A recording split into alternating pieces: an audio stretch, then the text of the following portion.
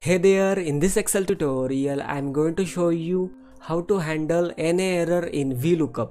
So whenever value is not found, VLOOKUP will throw any error like this. So to hide this error, there is a solution. Before VLOOKUP and after equal to sign, type IFNA, that is a function, and open round bracket like this. After VLOOKUP, type a comma, and after comma type double quotes twice like this and complete round bracket. Okay, so this is our formula, that is inside IFNA function we have written VLOOKUP function. Press enter and as you can see now it is showing nothing, that is blank cell.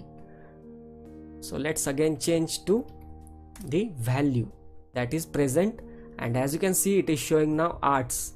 But when I type the student name that is not present, you can see that it is showing blank. So instead of showing it blank, you can also type something inside double quotes.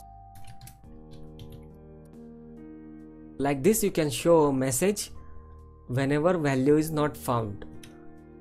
Let me tell you that in IFNA function there are two arguments, that is the value and value IFNA. So you can write any function inside value, and in the second part, that is value IFNA, you can write a friendly message. I hope you found this video helpful. See you in the next video.